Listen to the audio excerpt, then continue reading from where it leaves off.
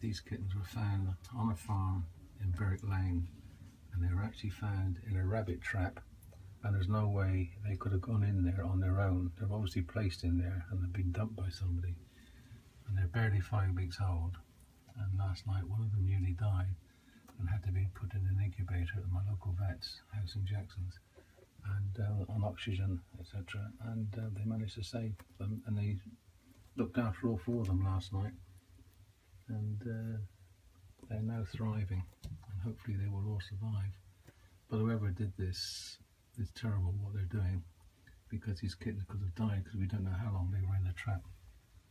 And the one that nearly died last night, you can feel its rib cage, and it's dehydrated and obviously very, very much undernourished.